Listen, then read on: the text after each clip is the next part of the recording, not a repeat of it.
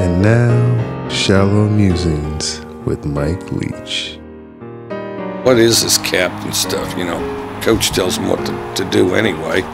All the guy really does is the coin toss. Now he's got to be smart enough to call either heads or tails. That's it. And then I thought, well, Jamal Morrow was on The Price is Right and was fairly lucky and went to the final round and almost won the sucker. So why not Jamal Morrow?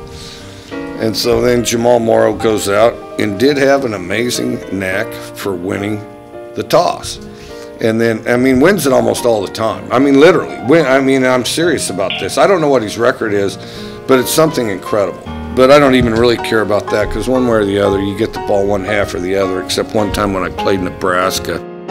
Thank you for listening to Shallow Musings with Mike Leach.